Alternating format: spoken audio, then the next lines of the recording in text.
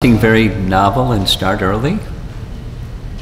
Looks like there's a good number of people here. How about this?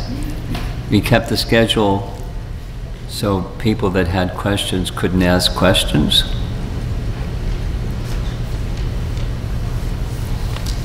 For 8 minutes we could take some questions. Yes. Do we have a portable microphone?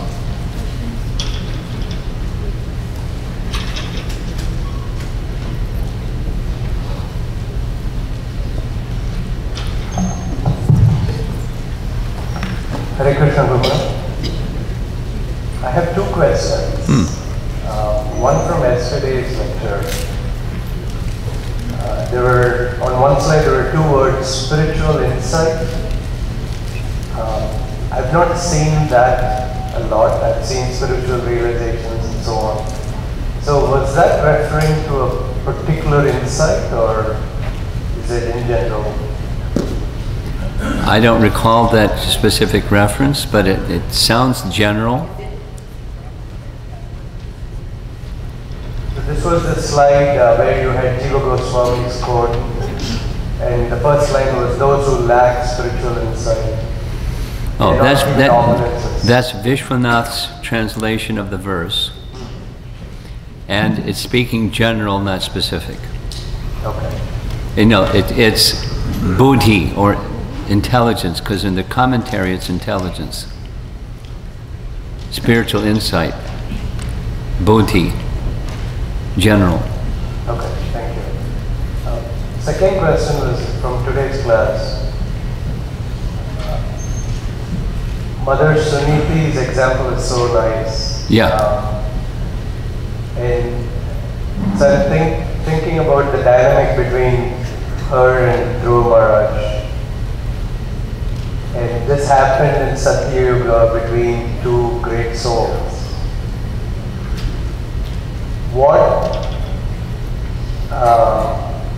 What can we take from that, and how do we not imitate that, and what can we take from that interaction and bring it down to today's level? Okay, well, that's pretty simple. During one presentation this weekend, I discussed the same part one. Forget where I was. I know where I was. The Bergen County ISKCON program on Sunday. We are not to imitate. We're not Suniti. What we can take from it is, according to her capacity, so according to our capacity, we point to higher principles. Higher principles that we believe in, and in our case, most likely we're striving towards, and we point towards those. And with self-honesty, we may or may not explicitly say, I'm not there yet, but this is a higher principle that I have conviction in and I'm striving towards. And it'll be very helpful for me and for those dear to me to hold in high regard those same principles.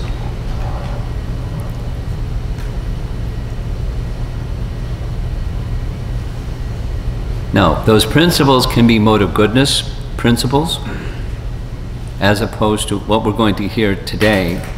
Now, this chapter is the modes of nature principles spoken by Narada. Avoid them. Try to not indulge in them, I should say. And go for the mode of goodness principle, because he's going to speak mode of goodness principles. Or a transcendental principle, or a combination. So that's the practical application for us, the takeaway from Suditi's pure devotee capacity and imparting pure devotion message to her son. It's part of the response as opposed to react. We take shelter of higher principles, and we encourage others to take shelter of higher principles. According to our position and their position, we need to know the person who we're speaking to. It could be, you know, somebody at a public program, or it could be, you know, your spouse or your child, or it could be, you know, so it depends on the audience and this time, place, circumstance. But the principle is move towards elevation of consciousness principles. But the language that I use when I'm speaking with college students is the place of higher consciousness.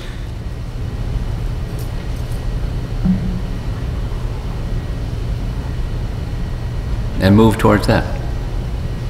Accept things that help you move towards the place of higher consciousness. And watch out for the ones that take you in the other direction. Try to refrain from them, don't indulge in them, because they lead to more negative consciousness and negative emotions and turmoil. Right? One other question, and we have to...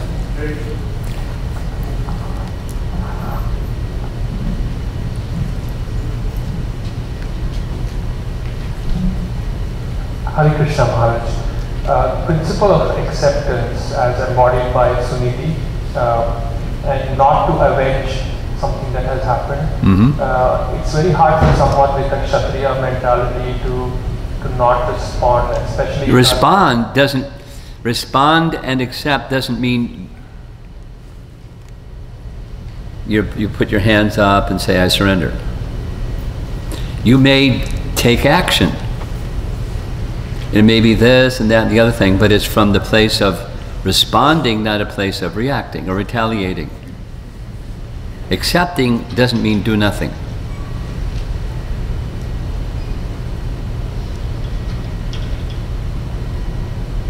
Does that help? Yes. Okay, so hold your question, because I'm sure it's a good one. And we're just going to move on, because this acceptance topic is repeated, no surprise, by Narada, because he's also a pure devotee. And it's a mode of goodness ethic or value, but it plays its way into the life of devotion. Could we turn the light out and we'll carry on? Okay, so we ended with text 24, so we're going to start with text 25. And text 24 ended with Dhruva deciding, after contemplating, carefully considering, accepting the instruction of his mother, he left the palace, he left home, went into the forest, and now we're going to hear several things, but one of the main showcase pieces is the determination of Dhruva.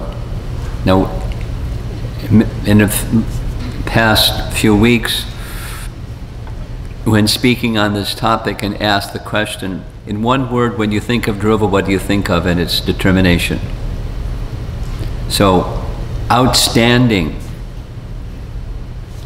characteristic of Dhruva is determination. And even it's not advisable determination, like, you know, he's plowing right ahead, not receiving the instruction of his good mother, not receiving the instruction of Narada, plowing right ahead because he's got a determination that's mixed. And he regrets that later. Very, very determined. A classic example of this determination is found right in Bhagavad Gita chapter 6, where the yoga process, the Dhyan yoga process in chapter 6, speaks of Nishchayena. The same dhatu is there in Rupa Goswami's writings. Utsahan Nishchayad Dhairyat Nishchayat, same root, verbal root, with firm determination. And the way that Prabhupada describes in his Bhaktivedanta Purports, Bhagavad Gita, that little sparrow. Now, the sparrow did boo-boo. Wasn't the sea's fault. She laid her eggs by the shore of the sea. And the tide came in, and the eggs went out to sea. It's not the sea's fault. But when the sparrow demanded, return my eggs, you know, the sea didn't respond. So then, with determination, she took a vow. Dritavrata, I'm going to dry up the sea with my little beak. And the way the story is narrated, word spread. Wow. The sparrow's trying to dry up the ocean. So Garuda heard, and Garuda came, heard from the sparrow what happened, and took compassion upon the sparrow and said, let me help you. And then turned to the sea and said, you better return the eggs or I'm going to dry you up. And then the sea said, uh-oh, I better return the eggs. So the sea wasn't responding to the sparrow, but the sea responded to Garuda, and the eggs were returned, and they all lived happily ever after.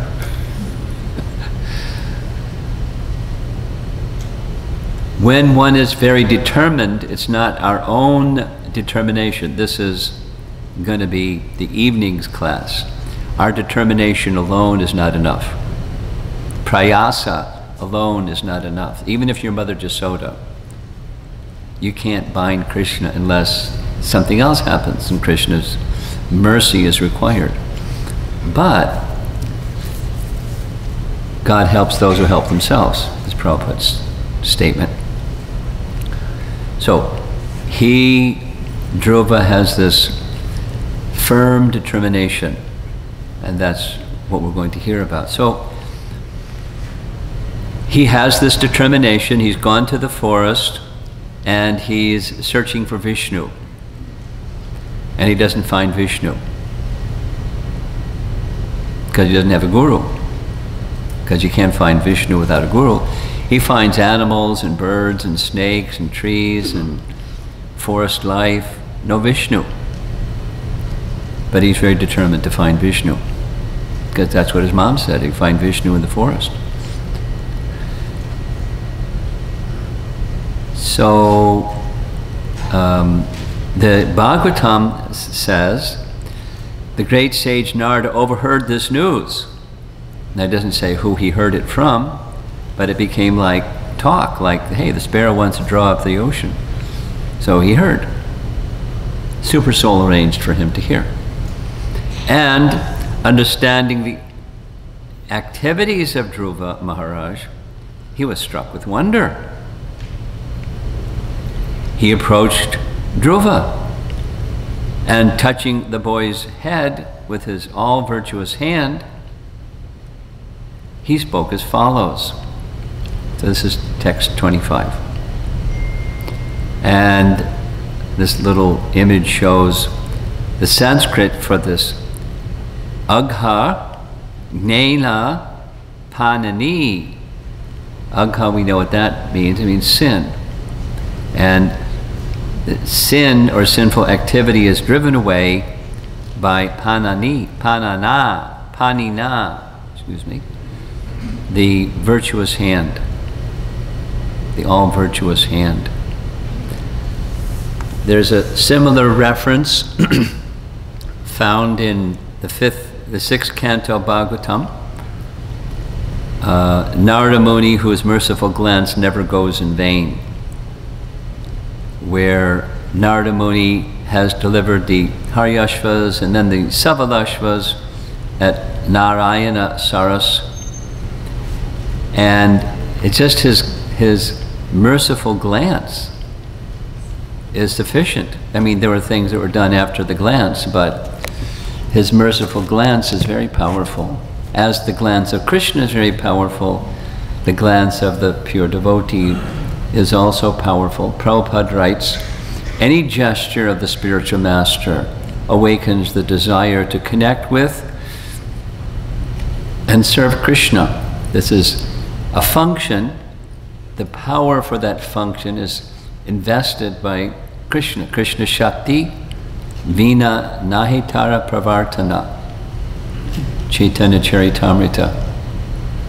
One cannot do such a function without empowerment. With empowerment, then such a function becomes possible. Even a gesture. So Narada's gesture of touching the head of Dhruva, very benedictory. In the purport, further is explained, Narada is Trikalagya. He is so powerful that he can understand the past, future, and present of everyone's heart. Just like the Super Soul, the Supreme Personality of Godhead. Now we know that two things. Vyasadeva is another such person, Trikalagya. Narada is another such person. So if he's Trikalagya, why did he have to wait to hear? He heard. Dhruva's off in the forest. He can just be Trikalagya and go, zoom, there's... But it's just described shortly. Within the heart of Narada, Super Soul was there, and Super Soul prompted him, Super Soul prompted someone to tell him. One time somebody asked Srila Prabhupada, it is said that one who knows Krishna becomes the knower of everything. So are you omniscient? Someone asked like that. And Prabhupada's answer was really cool. He said, I know what Krishna needs me to know, that much I know.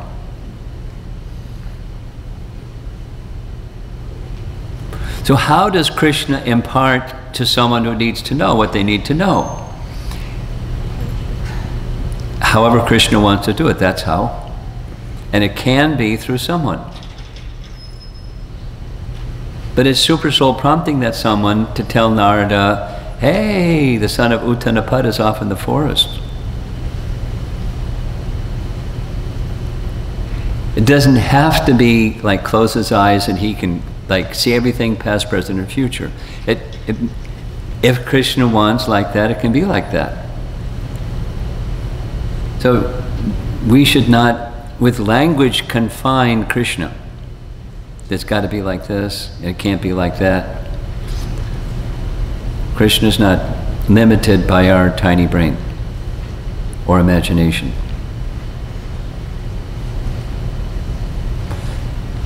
Second is, although he's Trikalagya, that is, he knows the heart of Dhruva, he's going to similarly examine the heart of Dhruva. He's going to test and examine his determination. Like we read in Nectar of Instruction, text number 5. The spiritual master is to examine the disciple. So he's going to be the spiritual master of Dhruva. He's not yet, but he's doing what spiritual masters should do. He's examining the student. And he gets a really clear answer from that examination, along with his Trikalagya. So remember, it says here, he can understand the past, present, and future, and present of everyone's heart. Still he's examining. Prabhupada's purport to that first verse. The Supreme Personality of Godhead is present in everyone's heart. And as soon as he, that's Krishna, understands that a living entity is serious about entering devotional service, he sends his representative. In this way, Narada was sent to Dhruva Maharaj. So this is our Guru Krishna Prasadi by Bhakti Lata Beach. Message of Chaitanya Mahaprabhu. So now we're going to have a little exercise, writing exercise. So get your pen and your pad or your, however you want to take notes. And so clear your mind, literally, please. You can leave your eyes open or closed, whatever you like, but literally take a few breaths. And then I'm going to make some suggestion.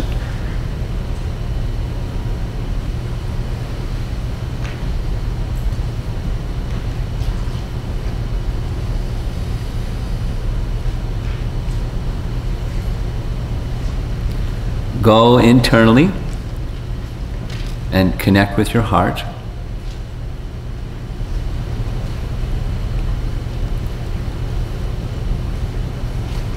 Think of an incident or some special moment in your life where you tangibly perceived or felt within your heart the saving grace of Srila Prabhupada or your spiritual master.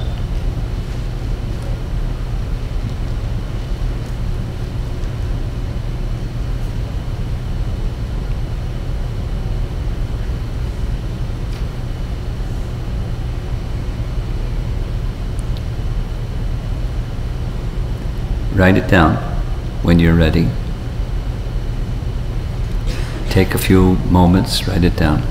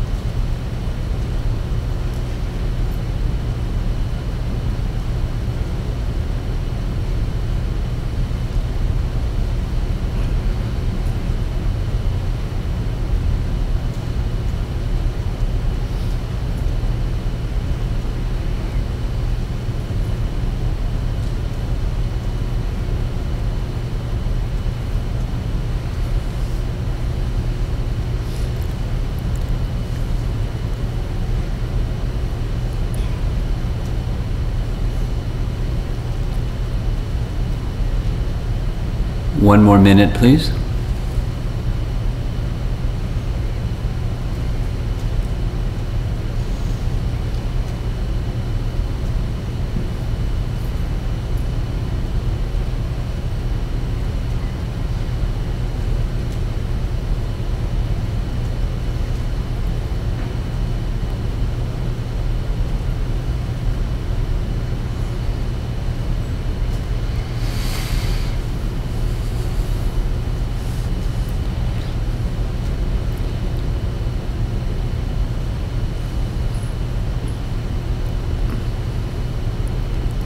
I only see a few people looking up, which is a sign that you're finished. Several are still writing.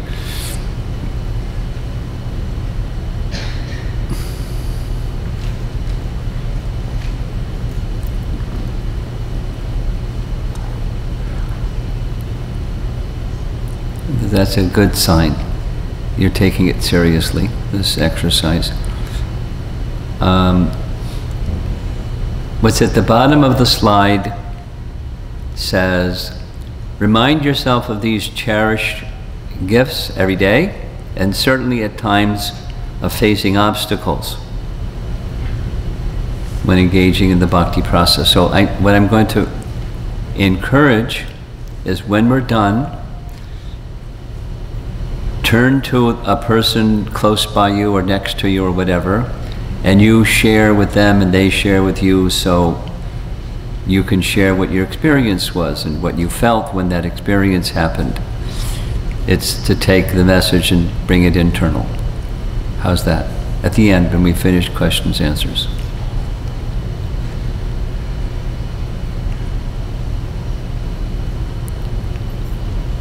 Remind me if I forget. So,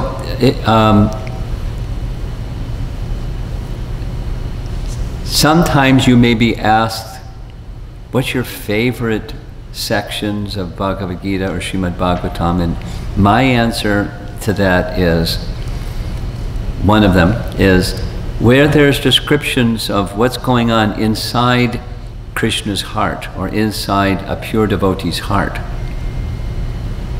It's like really confidential. What's going inside? It's advised scripturally.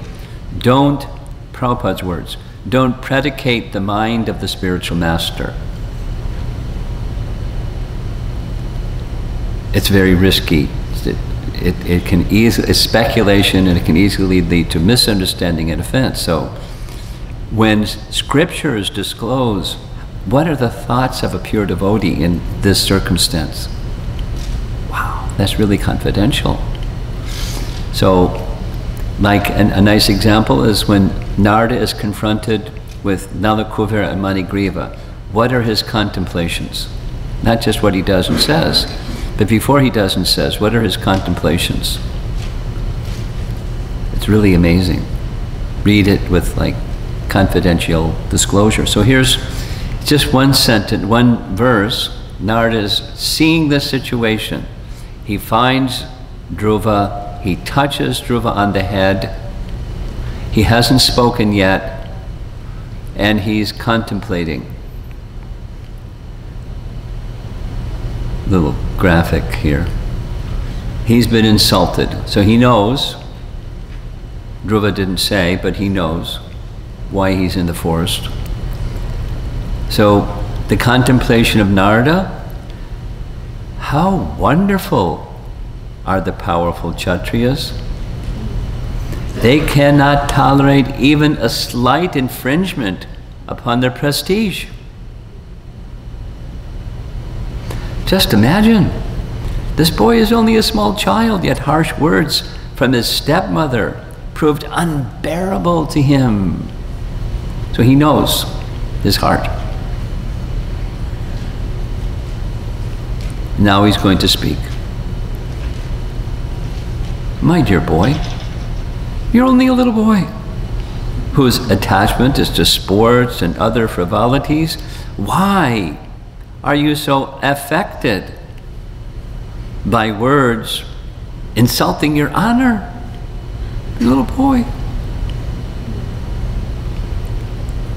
No response.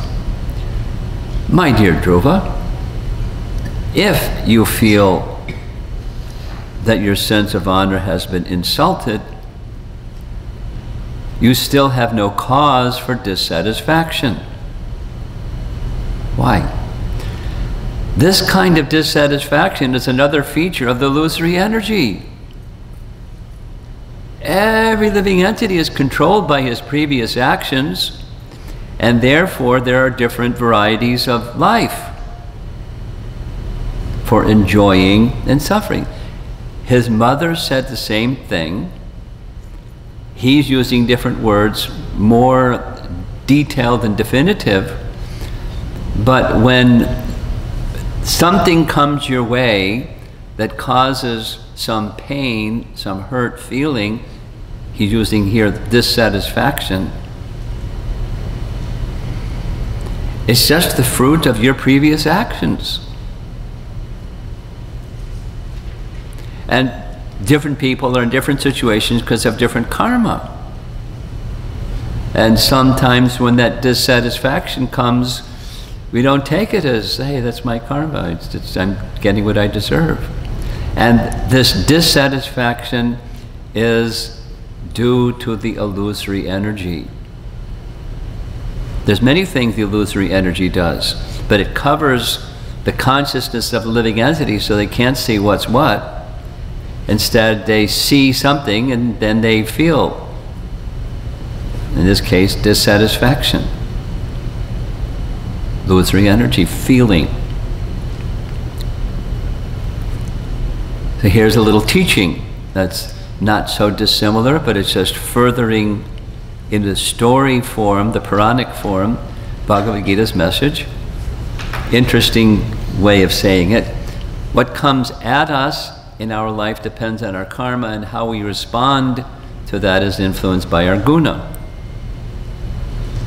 The free will choices are influenced by guna. So attend to your guna, your qualities.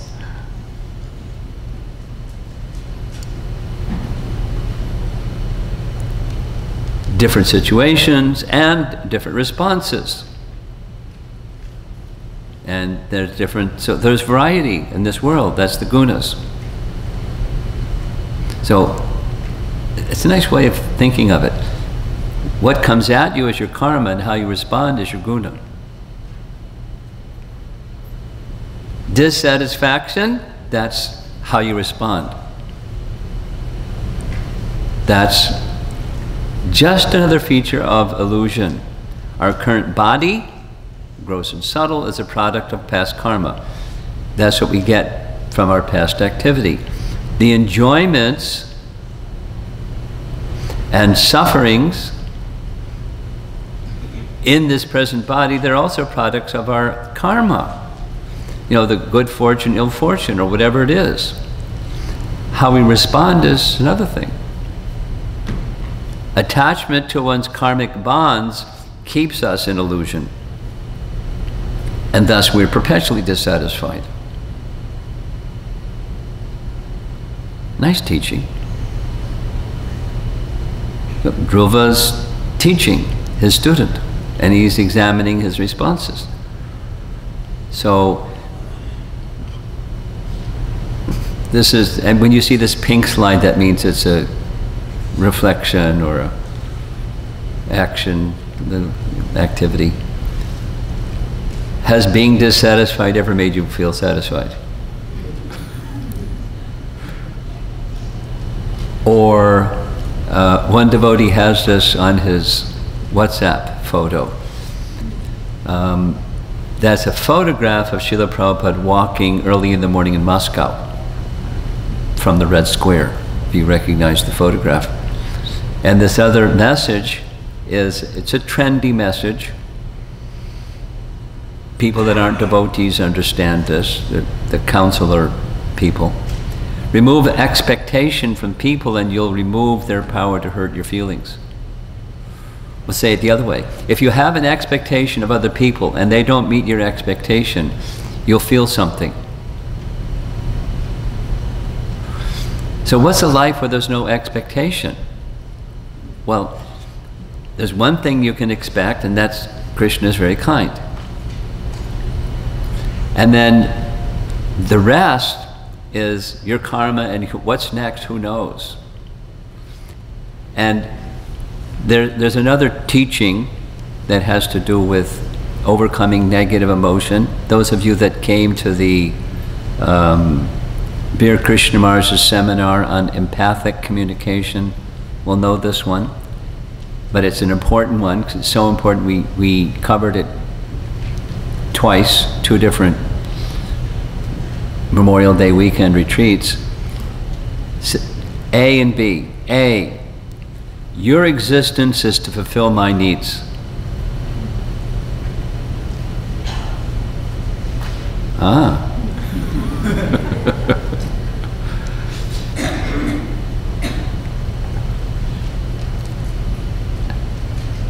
You put yourself in a prison or in a cage by thinking like that.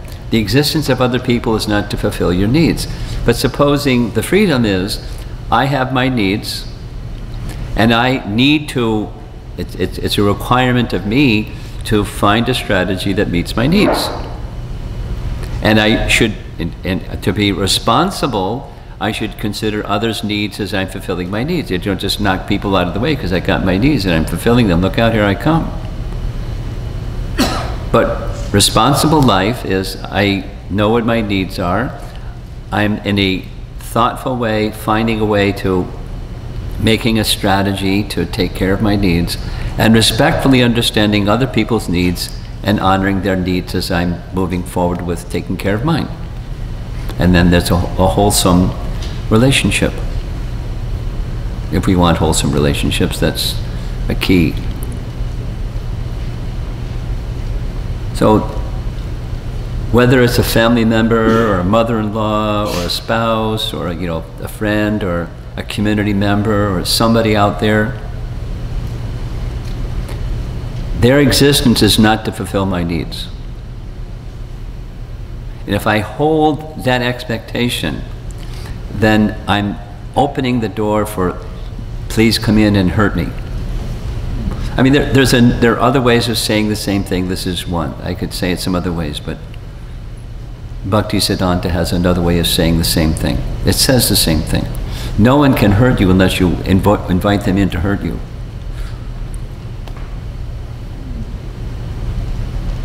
Now, it doesn't mean we don't have relationships. We have relationships. And having relationships means sometimes and sometimes. Supposing you're, frustrated, then you don't want to have relationships. You become an impersonalist. Because I don't want to have any hurt. In relationships, sometimes it hurts, and so I don't want relationships. It's a very curious topic of how we navigate our way through the world of duality. And if you're not a devotee, if you don't have shelter and transcendence, it's misery. Take your pick. Misery or misery or misery. Varieties of misery. Even when things go well, it's just inviting misery because you're buying into duality. And the misery is going to come, guaranteed. And if you're not a devotee, then you become an existentialist or an impersonalist or a voidist or a checkout or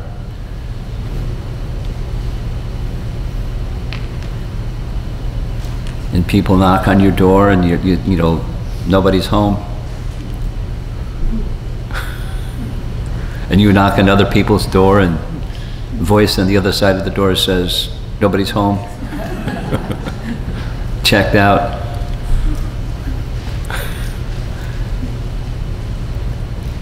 All the lonely people, where have they come from? There's a song like that. Where do they belong? So anyway, so the bhakti message here Narada's delivering, it's giving transcendental knowledge to Dhruva. He hasn't gone to bhakti yet. He will. So in the purport of this verse, Prabhupada speaks about the Brahmabhuta verse, naturally, neither hankering or lamenting. Na sochati na kangsati. That's the spiritual position. When one is situated in the transcendental platform, nothing for which to hanker, nothing for which to lament. Here's the pyramid at the bottom of lots of hankering, and it's dark. And then above that is rajas, and above that is sattva, and then there's transcendence. So Narada is pointing towards transcendence. Dhruva isn't ready to go there. But he's examining Dhruva.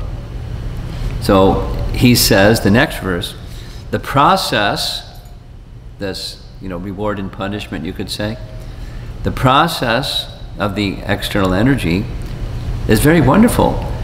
One who is intelligent, that's this buddhi message again, should accept that process and be satisfied with whatever comes, favorable or unfavorable.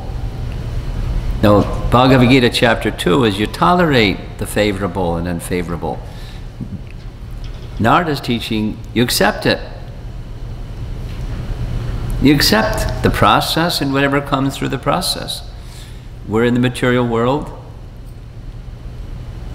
We wanted enjoyment separate from Krishna, and it was a bad choice. So here we are. So we accept the process of sometimes and sometimes. The process of duality, just because that's what it is. And take shelter of transcendence. That's the intelligent person. Here's Vishwanath's rendering of this verse.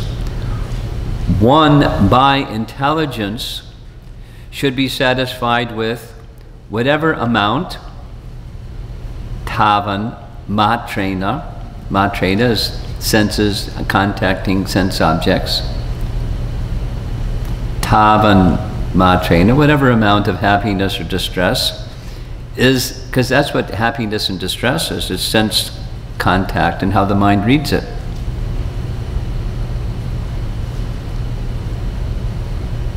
I was thinking, it's getting a little warmer here, but wherever I was previously, I can't even remember, it was really cold.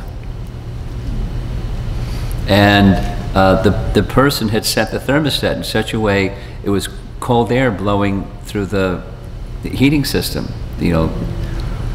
And I was thinking, gosh, if it was summer, that would be fantastic. But now I'm reading it as, oh no, can you fix the thermostat? It's just sense perception. Exactly what Krishna says. The happiness and distress, it just arises from sense perception. One should learn to tolerate. Now it's here, an intelligent person not only tolerates, but just accepts it. Now you may do something when you accept it, turn the thermostat, but you don't have to feel the stress. Oh gosh.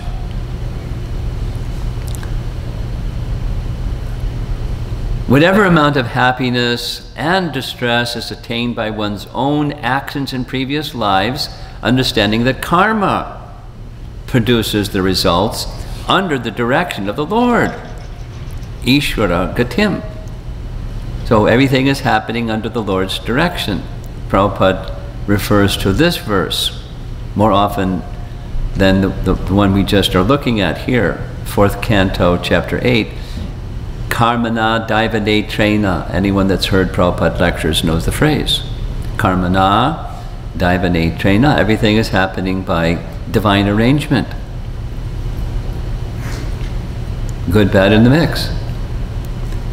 And now comes another message in this section. Narada's instructions to Dhruva include a life of responsibility. And it's a sign of intelligence.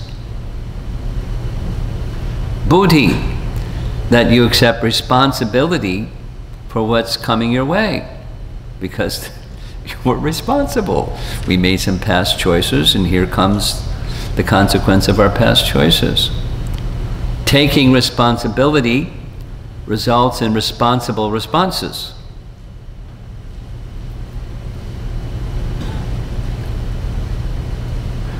If I'm responsible for what's coming my way, then I can respond in a responsible way to what's coming my way. If I don't take responsibility, then I start blaming. Or feeling ashamed, or feeling something, victimized. Victim consciousness. And then what happens to the victim consciousness? The victim becomes the perpetrator. That's the usual pattern. And so life goes on. This cycle of birth and death goes on. Now we're going to have a little exercise.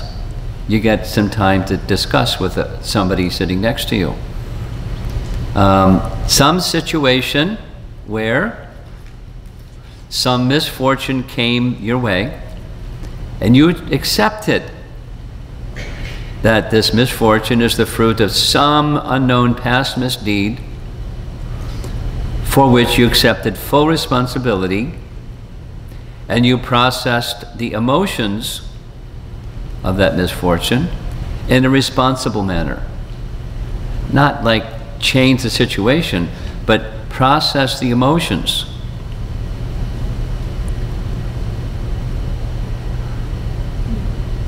Read it a few times. When you're ready, find somebody nearby you and share.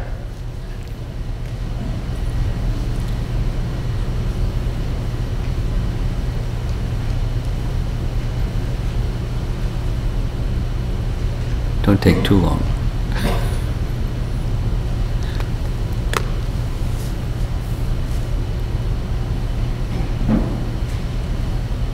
Twos is best, and if threes, if that works better for you, that's fine.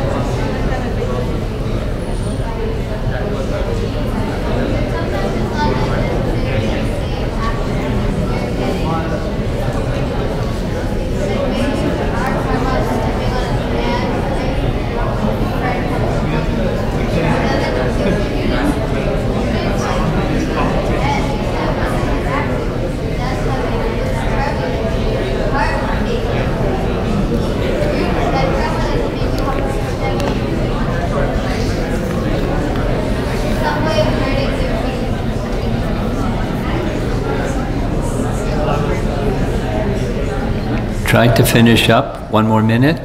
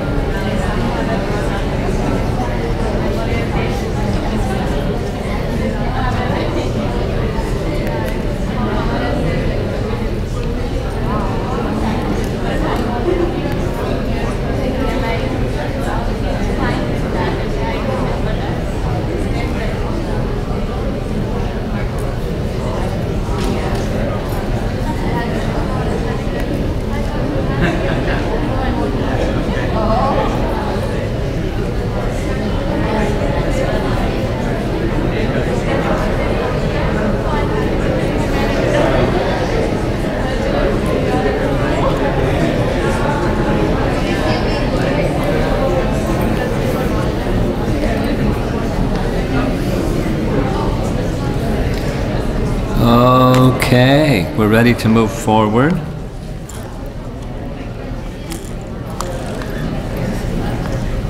Are we ready to move forward? I hope.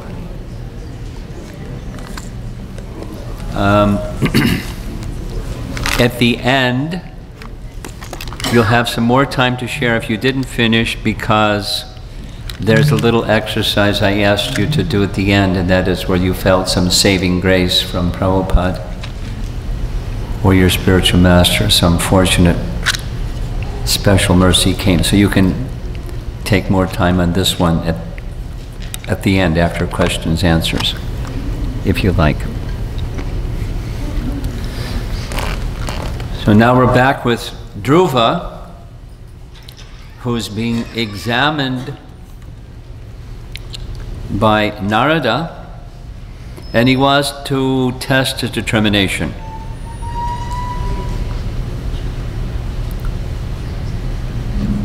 There's a crack in the cement or pavement, and a little plant is growing there against all odds.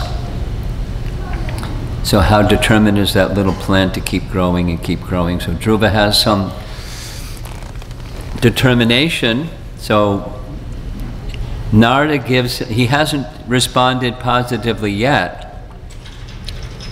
Give up envy, accept your own misfortune, don't become situated in disappointment and illusion. He's got a blank look on his face.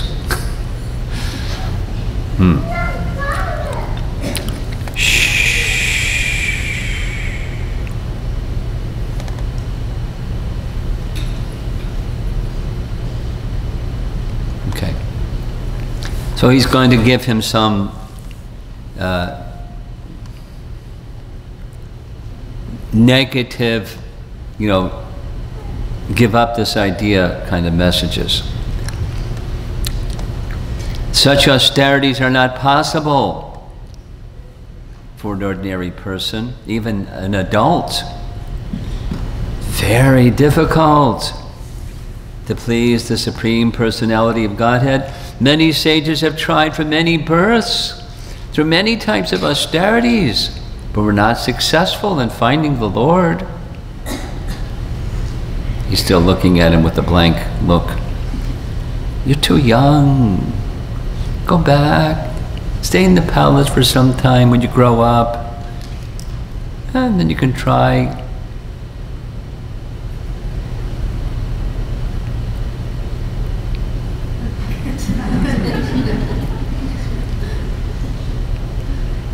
Basically, give up. Go home. Grow up. He's looking at him with a blank look. Then he tries, a higher principle that he's not ready for. It's transcendental knowledge, but it bounces. One should try to keep himself satisfied in any condition of life.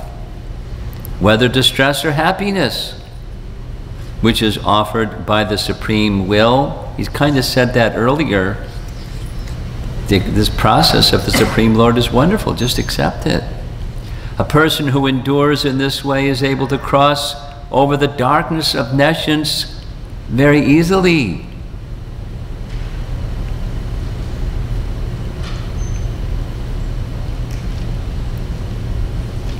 Comments from our acharyas: the key to surpass samsara is acceptance, the current condition, and remain determined to move into Krishna consciousness. Vishwanath says, satisfying himself amidst happiness and distress with these experiences which are given to him by karma, the embodied person surpasses samsara. This is liberation talk. Dhruva doesn't want liberation, he wants a kingdom. He wants revenge. This idea that Narada is speaking, this happiness and distress acceptance given by our own karma, is similar to the message I was sharing before. So here's an image. This is a stress management 101 principle. I learned this from Braja Bihari, who shared with me the presentation that he was doing when he was living in India. He was being paid to go to corporate places in India and teach stress management. And one of the principles goes like this: life throws rocks at you, and it hurts.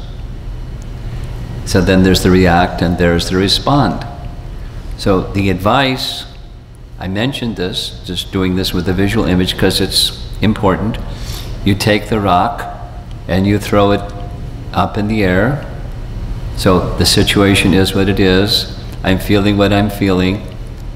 And I'm not going to just get in this impulsive reaction mode. I'm going to be in this mode of goodness space and consider what just happened, the feeling that I'm feeling, and what are my options. Not only with the rock that's in your hand, that's, it hurts, and the circumstance that's outside of your control, but what I'm going to do with who I am. I'm going to make free will choices, not guna-driven choices. The lower modes, generally, what happens when it hurts, not the higher modes. So I'm not going to go through it again, I'm just going to do it quickly, but this is that acceptance message. Once again, acceptance is the key to handling life well.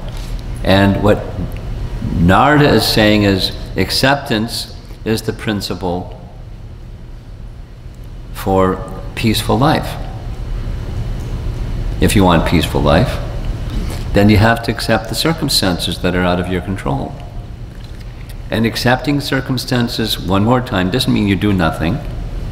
But the circumstances are what the circumstances are. You just accept that's what they are. It's raining, or it's cold, or something. I have a bad knee. No, I can consider, a knee replacement, but I got a bad knee. I'm just like, I got a bad knee. That's not going to help. So now what am I going to do about the circumstance?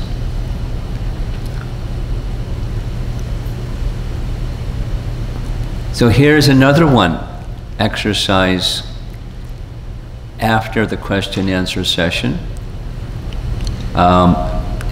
Some situation in your life where this principle, by adopting the principle of acceptance, something that you're addressing or might address theoretically, by the principle of acceptance, you can maintain internal and external balance in your devotional life, with your family, with your work, with your life.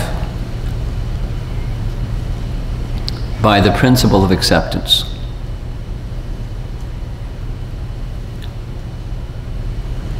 So you're going to have a busy time after we're done with questions and answers. Here's Prabhupada speaking on Bhagavad Gita chapter 4. If Krishna, this is the acceptance. If Krishna gives Luchi Puri, that's also all right. And if he gives Shuka Chana, that is also all right. Yadrich Chaya Labha Santushtaha. Because we are depending on Krishna, whatever Krishna gives, we should be satisfied. We should never be dissatisfied. That's this dissatisfaction that Dhruva was feeling. We should never be dissatisfied. Oh, Krishna today is giving me only Shukachana. No, whatever Krishna gives, that is devotee. Yadrich Chaya Labha Santushta. Dvandva Tita, no enviousness. So one more verse of Narada's instructions to Dhruva. Now this is a little on the theme, a little off the theme, but it's a theme in the Bhagavatam, so Dhruva speaks it. Every man should act like this. When he meets a person more qualified than himself, he should be very pleased. When he meets someone less qualified than himself, he should be compassionate toward him. And when he meets someone equal to himself, he should make friendship with him. In this way, one is never affected by the threefold miseries of this material world. This is this acceptance principle. That's how it's connected. But this is the Madhyama position, elaborated elsewhere in the Bhagavatam many times, and Chaitanya Charitamrita. It's a Madhyama Adhikari position. So now,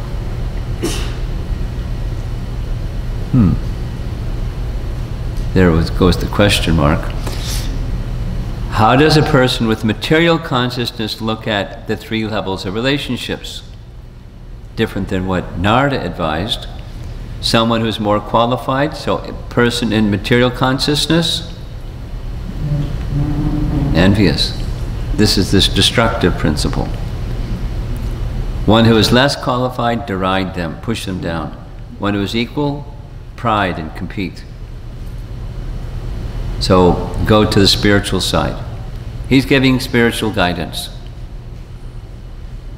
Okay, now here's Dhruva's response, and then we're done. It's a yeah, but.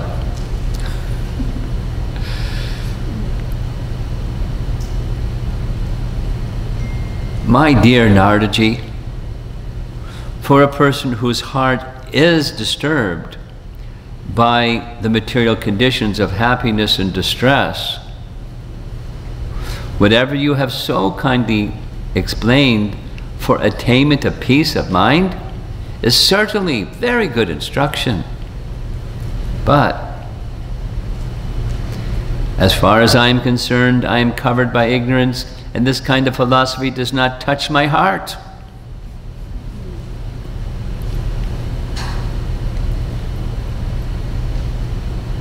At the heart level, I could try to do what you're saying, but it's not me. And the instruction isn't wrong. The instruction is good. But I'm covered by ignorance, which is true. Material desire is a product of ignorance. This peacefulness of mind which you have shown by mercy, this is Vishwanath's gloss, for persons afflicted by happiness and distress is difficult for a person like me. The Bhagavad Gita's description of a mode of goodness, Brahmana, peacefulness is part of their life. But I'm not a Brahmana. So why is it one who's not a Brahmana, this peacefulness is difficult to reach? Well, it's the lower modes. That's why. And it's likened to standing on a tangled rope. Passion, hankering about the future, happiness. And ignorance, lamenting over the past, and being pushed and pulled by those lower modes. Being in the mode of goodness and being peaceful.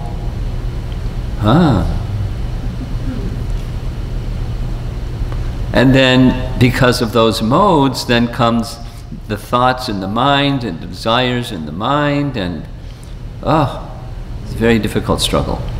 Very difficult struggle.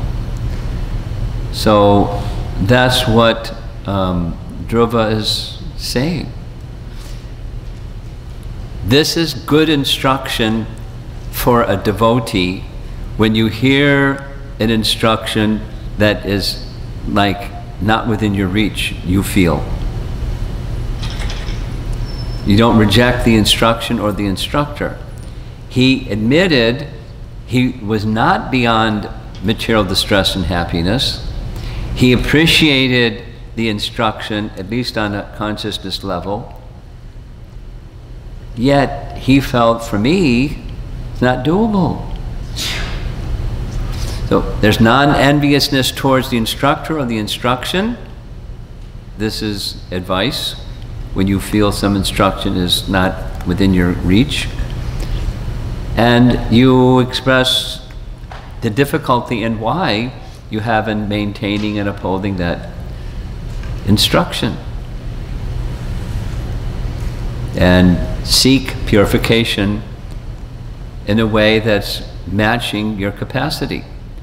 Now, at the bottom left corner says acceptance and progress, and that's another whole weekend, in Memorial Day weekend, we spent in Gita Nagari on that theme. Acceptance meaning self-honesty, not self-delusion. This is where I am. To yourself and in your dealings with others. Don't project knowing that I'm way down here, but I want others to accept me, so I project I'm somewhere where I'm not. So just self-acceptance and acceptance in your position in relationships with others, and progress. I want to go further towards this value, this goal that I feel is worthy. It's a place of virtue that I wish to attain, and I'm not there yet. Then you can progress. And I require purification of heart in order to progress. So that's what Dhruva is saying basically. I'm very impudent for not accepting your instructions. He points to two reasons why. It's not my fault, it's due to my having been born in a Kshatriya family. And then the other, my stepmother Saruchi has pierced my heart with her harsh words. Therefore, your valuable instruction does not stand in my heart. He said that was the first statement he made. Now he's explaining why. Vishwanath says it this way.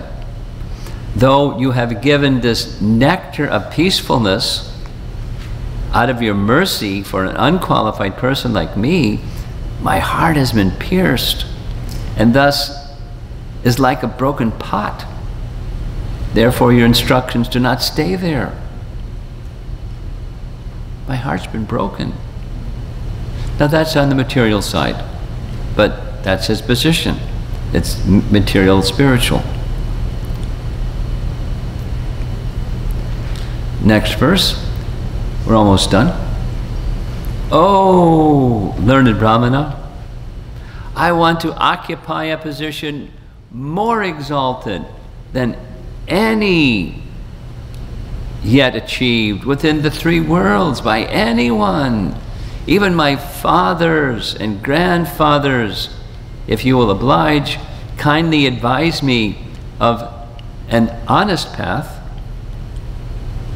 It's sadhu vartama, to follow, by which I can achieve the goal of my life. Vishwanath says, tell me the correct method for attaining a position unattained by my father, Uttanapada, who insulted me, by his father Manu, by his father Brahma, and by Brahma's other sons and grandsons, please advise me the honest path, sadhu vartma. We heard this word vartma a little while ago. Vartma pradarshaka guru. That's what Suniti was doing. So he wants this now sadhu vartma. She indicated, and he's asking again for Narada to give him the details of that process. Prabhupada's comment here is he doesn't want by hook or crook, he wants by honest means, that is, only if Krishna offers it. So he's an ethical and conscious young boy. And where did he get that? He got it from his mother. Plus his own quality like that. Oh my Lord, oh my dear Lord, you are a worthy son of Lord Brahma, and you travel playing on your musical instrument, the veena, for the welfare of the entire universe. You are like the sun, which rotates in the universe for the benefit of all living beings. So he wants some of that mercy for himself. Purport, Prabhupada's purport. The example of the sun is very significant. The sun is so kind that he distributes his sunshine everywhere without consideration. Dhruva Maharaj requests Narada Muni to be merciful to him. He pointed out that Narada travels all over the universe just for the purpose of doing good for all conditioned souls. He requested that Narada Muni show his mercy by awarding him the benefit of his particular desire.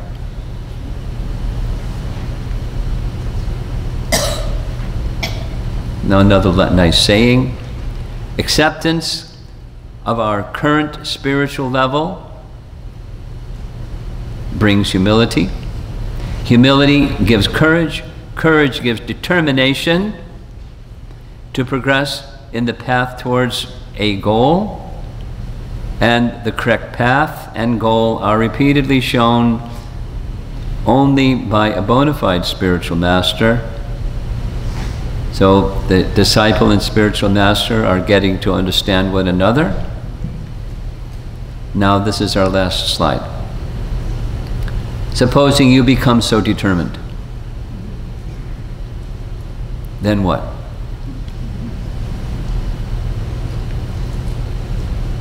Will you feel capable to achieve the Lord or receive the Lord?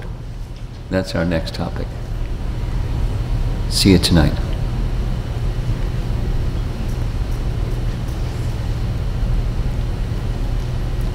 Still chapter 8.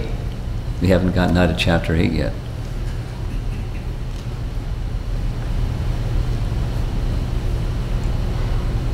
Okay, so turn on the lights if you would back there. And see if there's some more discussion.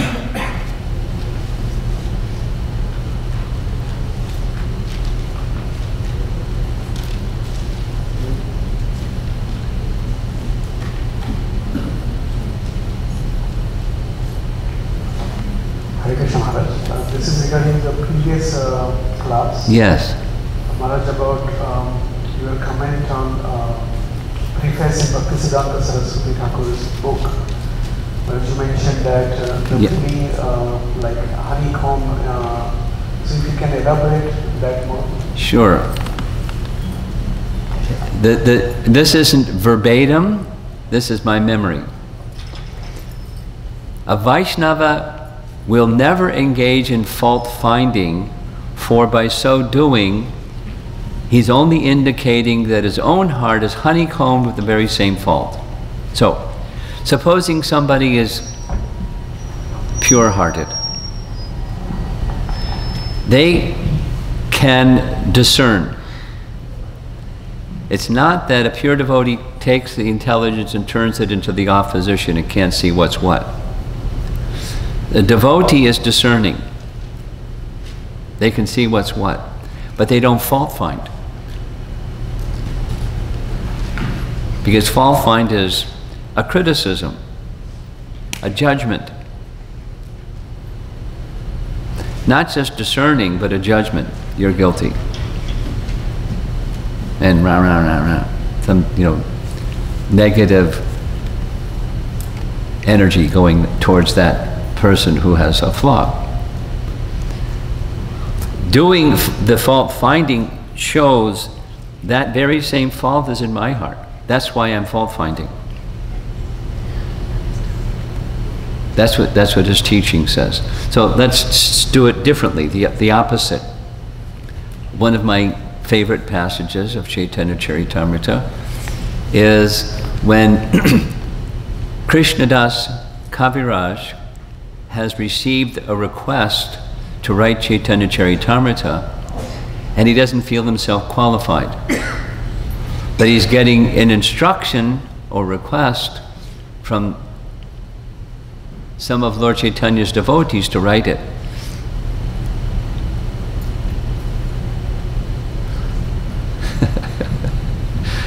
At least he's asking. So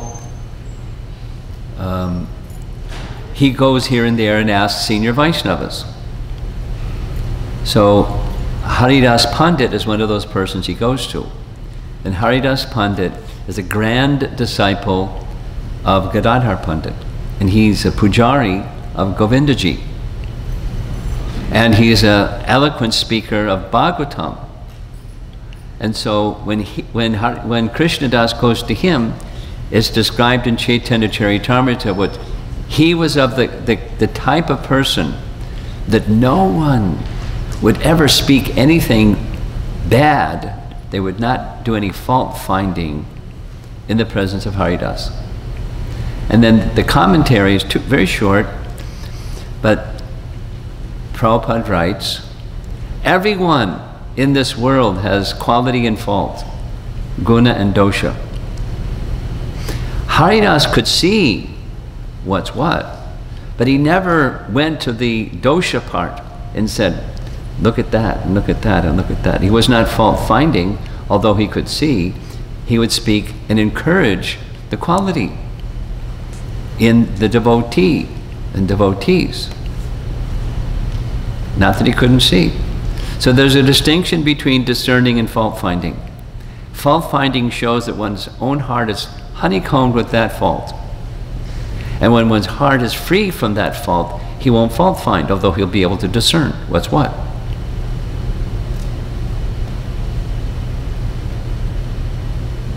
Instead, when that discerning capacity goes on, a Vaishnava is one who looks inside. Is this quality, is this dosha within me? To what degree, in what way might it be in me? And it's like reflex. That's how a Bhakti Siddhanta's writing says, that's how a Vaishnava thinks. That's his contemplation when he sees. Does that answer your question?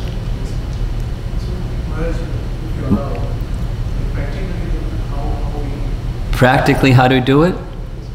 Without a heart that's pure, we can't do it. We cultivate it. So,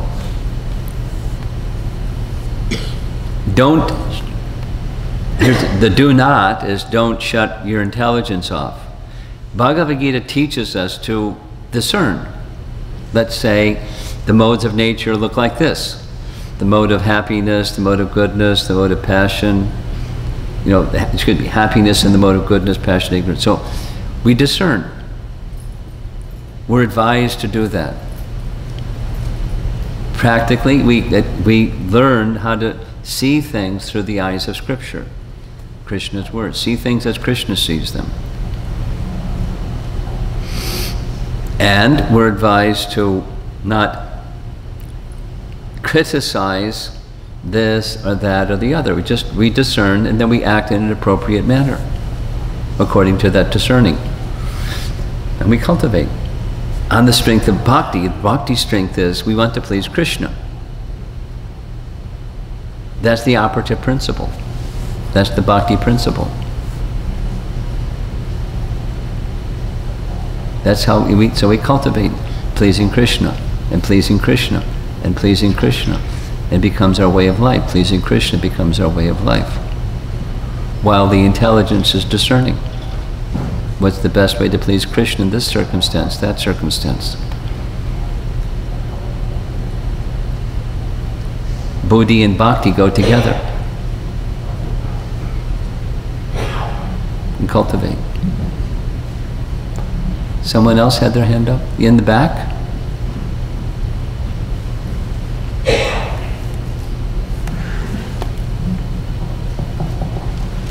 Hare Krishna, Guru Maharaj. We've been learning that, we have been hearing on reading that karma is the cause for happiness and distress.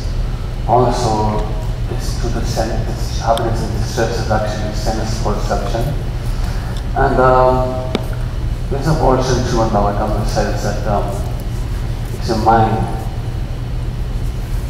The quotes that says that these people are not cause my happiness, not guilt, it's not even karma. Well, but it's a mind. So what the orientation of your mind is a product of karma, guna and karma. So is there a connection between sense perception and the mind also? Yes, sure. And you know, so the situation itself is not distress. The cold air blowing through the heating and air conditioning system is not in itself, it's how I'm perceiving it.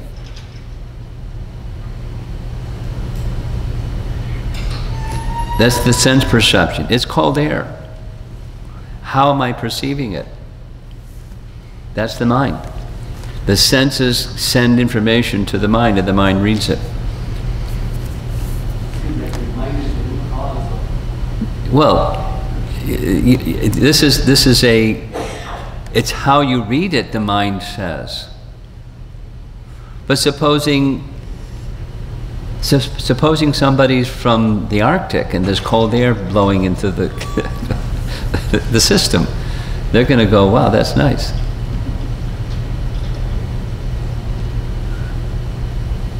And you know, for somebody that's from South India, you know, they you know, when it's really hot, it's like, wow, that's comfortable. So, yes, it's the mind, but then what's behind the mind? Why do we have this mind instead of that mind or the other mind? The gross and subtle bodies are awarded by our karma and the configuration of them. It's a combination of guna and karma. So you could say it's the modes of nature. You could say it's the mind. You could say it's... My advice is don't... Look at the big picture and don't get stuck on one phrase.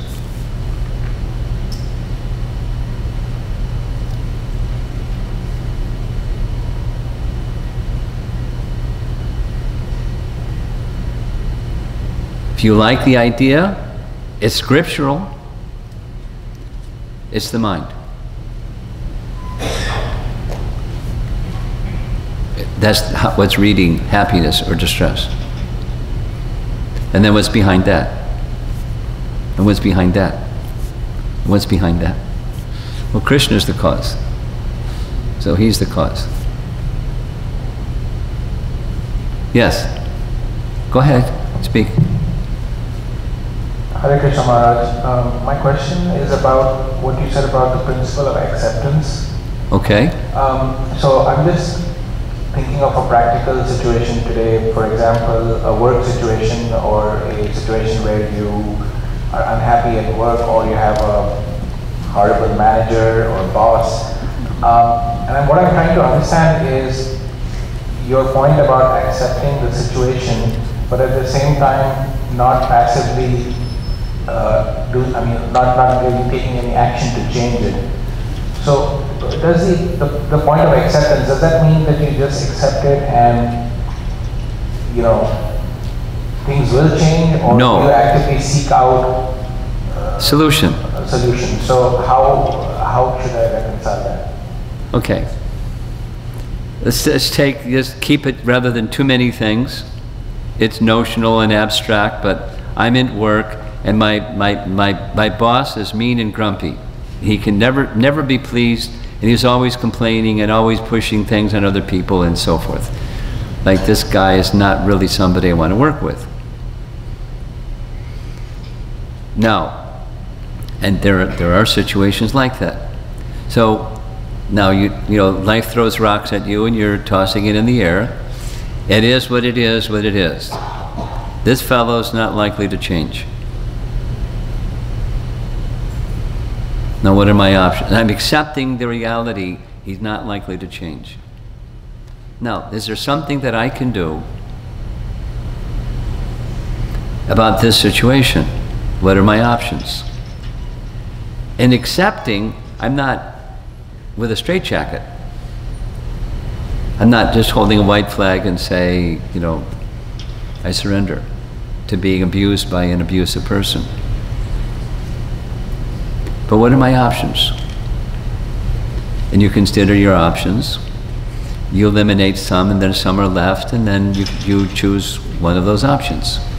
Or maybe a couple of them, and see, maybe Krishna will open this door, if not that door.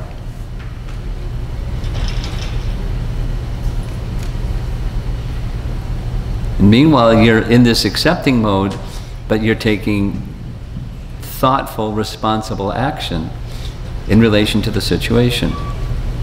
And until you do, you just continue to be accepting and patient until a little light goes on that says, this is a very plausible path. Maybe it's not what Krishna wants. I'm ready to take another indication or signal from Krishna that's not what he wants. Because I want to do what Krishna wants. But it certainly, it's a given. I've accepted this is an, you know, impossible person. Now, even in situations where the impossible person is impossible, I've had workers in the workplace describe how the situation has changed the impossible person. Changed. I mean, he still has a curved tail. The tail got straightened a little bit, but he still, you know, got a curved tail. But situation had shifted somewhat by the devotee doing this and then choosing from their heart, connecting with Krishna, a certain conduct and speech.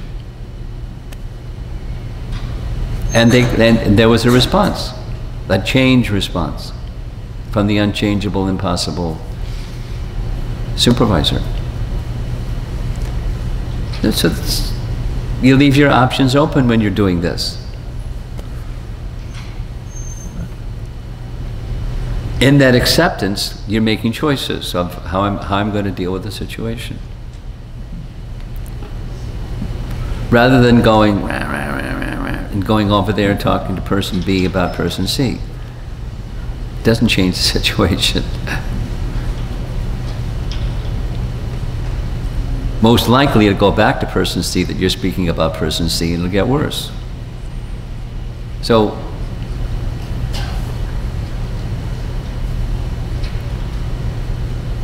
okay?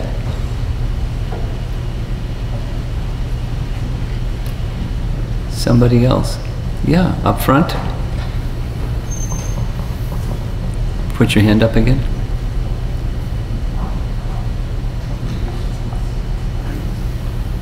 Thank you, Maharaja, for a wonderful inspiring session.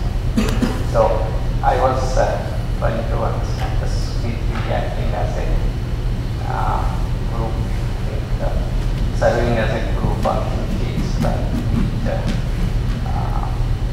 So, in our practical life. In our practical life. We, as a father, trying to take that role on it, right, to our kids on it. How much I should be, and how much I should understand my kids on it, whether they are ready to accept those elevated acts, elevated things to be ready for that. Should I understand before I give them those No. things on it? If I've understood your question correctly, my response would be, as in any relationship, it's dynamic. That is to say, you're open and you're accepting. And as you're accepting, as best as you can understand, on the receiving end, the audience, whoever that person is, family member or others, on the receiving end, their quality, their capacity, their nature is in this range. So appropriate for this range, I'm communicating, I'm sharing, I'm extending some thoughts for consideration. And then you wait to see the response. Now, sometimes there's all kinds of possibilities of responses. Your specific question is about a young person. Sometimes young persons really want to see, do you really accept me? They don't say that, but they'll give a response that says, I want to see if you accept me. So they'll say back something that's going to challenge your acceptance. Oh, you wouldn't understand. You know, it's a teenage kind of, you know, oh, Dad, you'd never understand anyway, so I'm not going to, something. So now, yeah, so it's dynamic. And you know, what do you mean? I understand. Or, you know, whatever, you know, the relationships are relationships, and you have to have an understanding of another person's need, what's important to them. It's one of the rules of communication. A rule goes like this. First, seek to understand before seeking to be understood. You heard that one before? I'll say it again. First, seek to understand before seeking to be understood. So, if the other person, your son or whoever the other person is, if they see you really care about understanding them, not cosmetically because you want buy-in for what you're going to say, so it's just a strategy, but if you really care about them and understanding them, if they feel that, they're going to be more open to share themselves. And when they're open to share themselves, it's not like a strategy, aha, now I know how to get what I want. But then you can have an open relationship. Another way of saying the same thing is, if you want a trusting relationship, be trustworthy.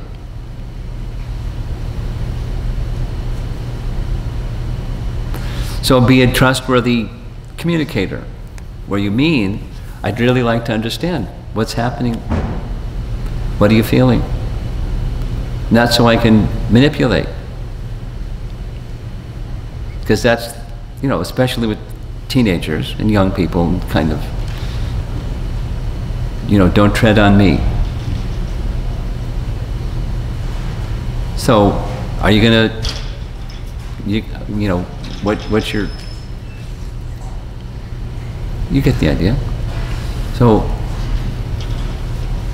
be trustworthy, and then when you're trustworthy, you'll get a trustworthy response, and then you take that trustworthy response, an honest response, rather than a covered response, or not full disclosure response.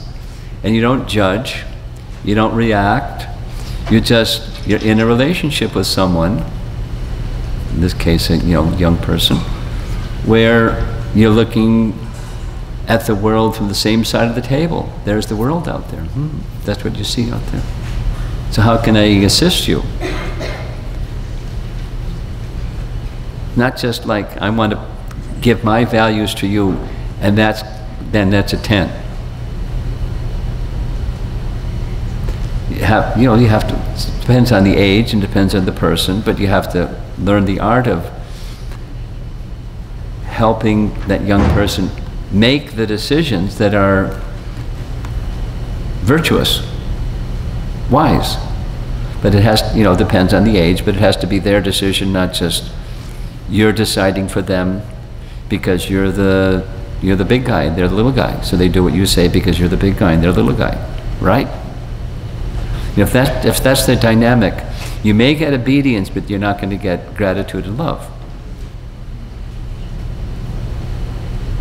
And then that's not sustainable, because when you're not around, then they're exploring. What are my options?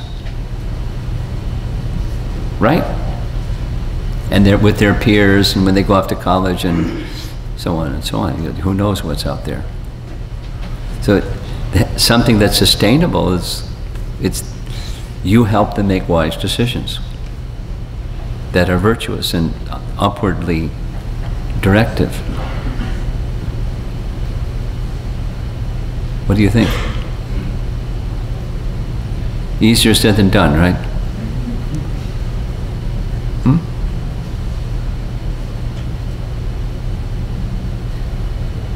Okay. Go ahead. Hare Krishna Maharaj. Who was Dhruva Maharaj in his previous life? Doesn't say. Next. Hare Krishna Maharaj. I think I have two questions. One is you mentioned Narada Muni first actually tried to test the determination, and his initial instructions were sounded kind of discouraging him or taking him away from the path. Not from the path, from the moment. The first was, retaliation. That's not going to get you. You won't please Vishnu if you're in this get back mood. That's not pleasing to Vishnu. You have to be pleasing to Vishnu. Give it up. And so forth. Go ahead. I forgot my second question. Oh. Okay, I don't know. And when you said Dhruva Maharaj was when he said your instruction doesn't pierce my heart, and he wants to get a kingdom greater than his father or grandfather. Was he just reacting yes. He was just reflecting the consciousness of the stepmother in a sense because she compared. Yes. He was, it's a lower mode of nature where that thing was coming from, and quite childish. His father was not going to let him sit on, the stepmother wasn't going to let him sit on his father's lap, not throne. And his father said nothing, so he was insulted by both of them, as far as he was concerned. So I don't want just my father's kingdom. Better than my father's father, Swayambhuva Manu. Better than my father's father's father, that's Brahma. Better than Brahma, what's that? That's the spiritual world. It's childish.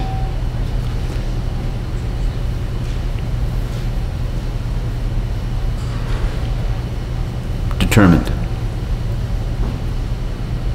It's, retaliation, lower mode of nature. That's where it was coming from. Not thoughtful, just retaliation. I'm a Kshatriya. And just the language that you used in your question, the words of his stepmother pierced his heart, which then broke his heart. And so the words of Narada don't stay in the broken heart, like a broken pot, doesn't hold anything. Your words are right. I don't disagree with your words. I am feeling the duality of happiness and distress, but I'm not ready for peacefulness because my heart is broken. The words don't stay there. I want a kingdom.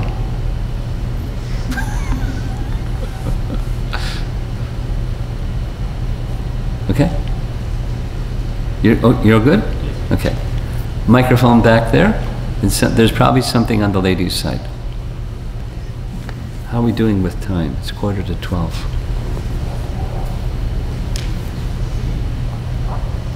Dear Krishna Maharaj, thank you for these wonderful inspirational classes, discourses. My question is on based on the free will and the God's will, the will of the Lord and the will of the Atma Jiva. In the case of Maharaja, in the case of Dhruva Maharaj, Narada also at the age of 5, because of, it's mentioned that Narada's mother passed away by the snake bite. It was mentioned that it was the will of the Lord, it's the will of the providence. Yeah. And then Narada could go to the forest and meditate and then could receive the mercy of the Lord. Whereas on the Dhruva Maharaj's case, here it is considered as Dhruva Maharaj as a determination. It happened, this incident happened. It was the will, the free will of the Dhruva Maharaj that took that determination, or karma, that it came as a karma. So in these two scenarios of the free will of that individual, as in the Narada's case, the will of the Lord. So when we compare these two, the will of the Lord as well as the free will of the individual, so how do we take that, is it that the Narada's case, it is the will of the providence, that why that will of the providence happened here, and in this case we say it is not the will of the providence, but it will of the the individual choice or the determination of the Dhruva Maharaj. Well, I would edit what you said, if I may, and keep it simple. There's our will, and connected with our will is some effort, prayasa, effort, endeavor. And then there's mercy. And the consummation of anything requires both, even material, what to speak of spiritual. So you're making a contrast that's incomplete.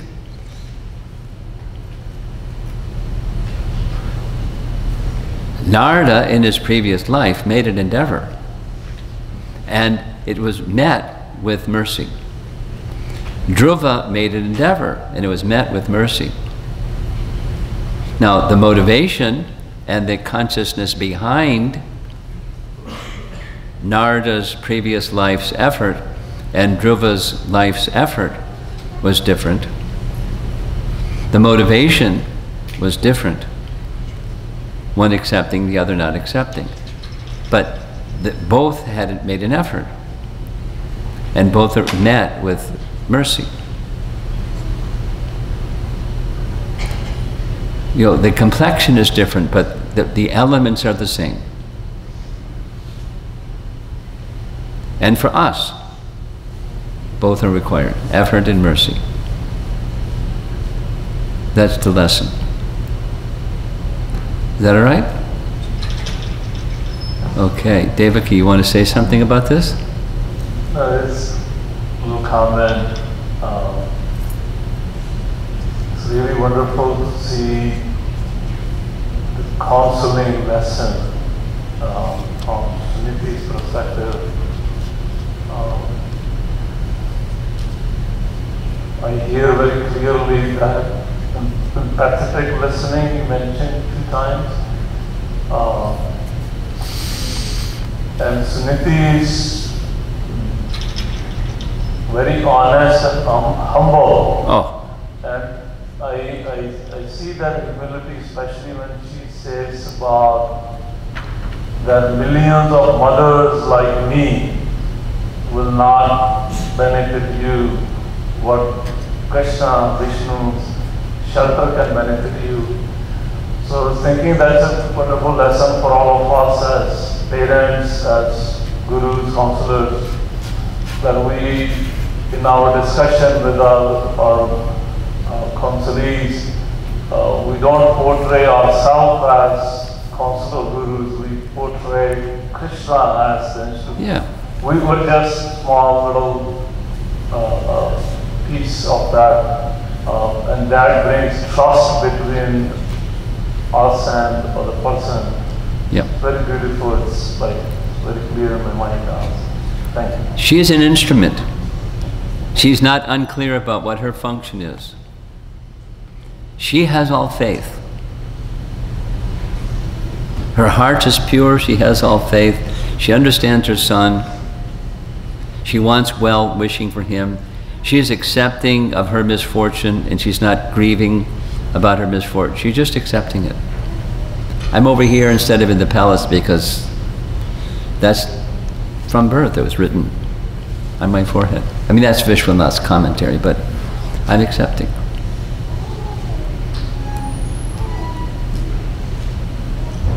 There's nothing I can do. I can't go to Uttanapada and plead on your behalf. He doesn't care about me. There's nothing I can do. So, but I'm your mother, and I have feelings for your feelings, and I have my own feelings. So we need a strategy. And so, yeah, in counseling, there are principles. Being the instrument, let's say, aside from counselor, just being a friend.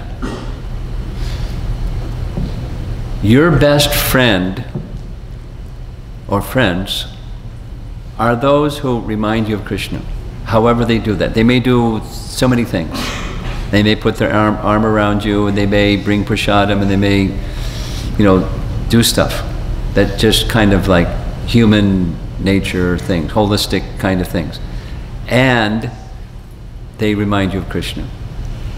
So to be a best friend, you do all kinds of things for other people, and you're always at the center is reminding them of Krishna. That's being another's friend. That's the real standard of friendship or counseling or mentoring or parenting or thising or thating. And you can't give it if you don't have it. So you're an instrument of that will. Now it's almost 12 o'clock. How are we doing with time? There's some questions, hands up on the ladies' side. I see 2 hands.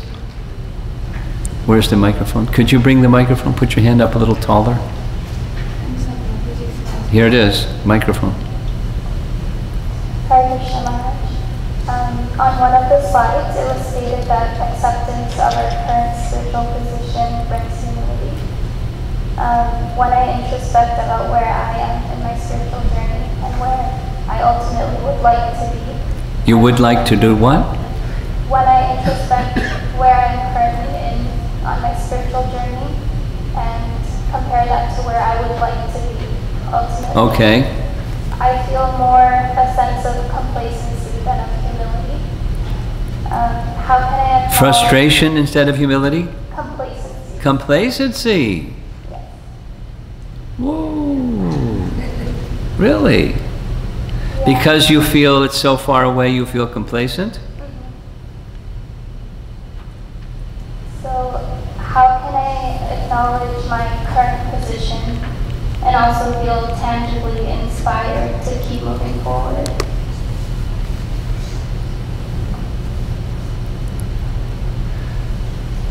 Well,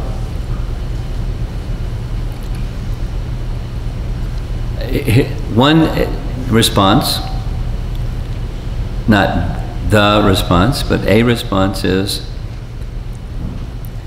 take that expression you just expressed and introspect, look inside, and ask the question, what's really important to me? Not, what's going to get me an A in my exam on my Bhakti Shastri course, but what's really important to me?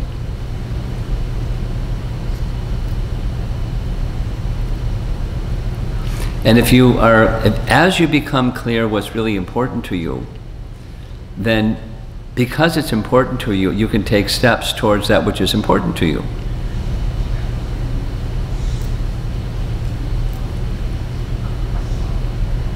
Whatever that is. And you can have some, doable, proximate, reachable, something that's important to you. And and it's good to align that with something that's like, an ultimate, what's important to you.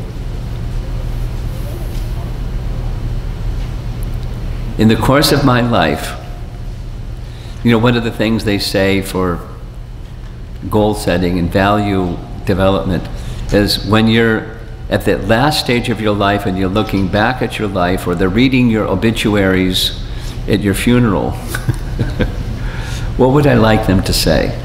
You know, that's what, you know, worldly people say. So, you know, that's what's, not just, that's ego, but, you know, what I would like my life to be at the end of the conveyor belt. And it can be really simple. It doesn't have to be lofty. I'd like to know who I really am. Besides the roles and the expectations of myself and other people, I'd like to know who or something. And I'm not there yet, but I really like, you know, say it negative. For me, I don't want to be at the end of conveyor belt and I still don't know.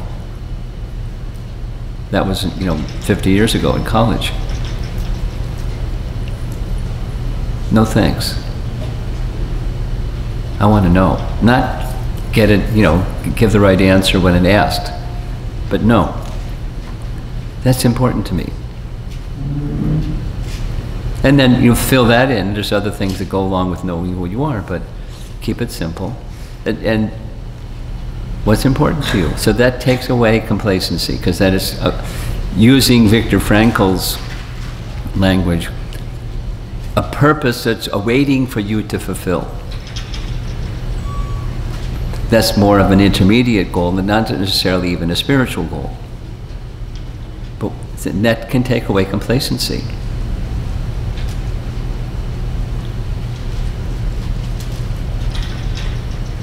Because you're energized by that which is important to you. And you're aligning things, although you have things that are, you know, not necessarily like your favorite stuff, but you're aligning those things to this higher purpose and goal and mission. Attainment. Okay?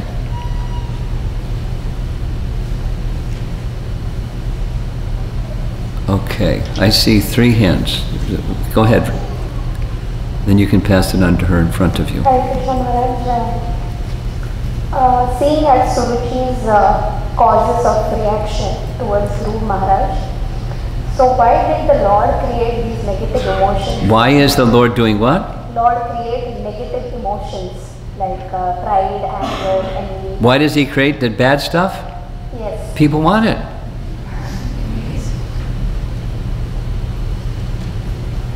He doesn't want it. That's Vaikuntha. That's that place He wants. But some people don't want it.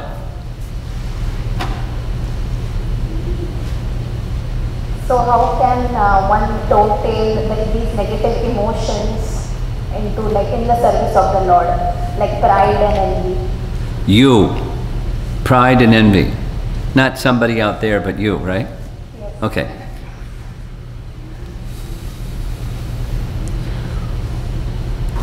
Well, if you're a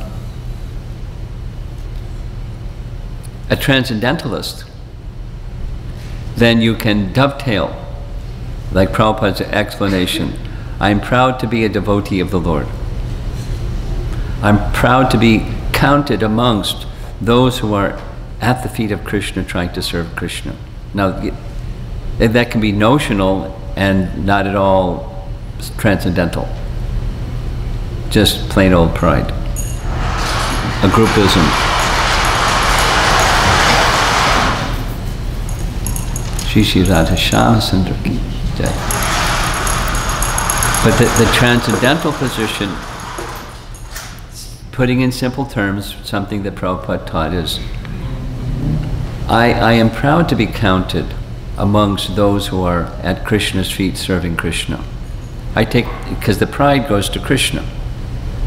And being connected to Krishna, that's my pride. Then it spiritualizes that tendency. That's its proper repose place. Now, as far as envy, that again is a transcendental thing. If you remember from the Prahlad Maharaj description, when the four Kumaras went to the gates of Vaikuntha and they were prevented from entering by Jayan Vijay, they said to Jayan Vijay, "You have no place in Vaikuntha, because this is the place where the personality of Godhead resides." And they refer to him as the one who has dvesha towards Murari,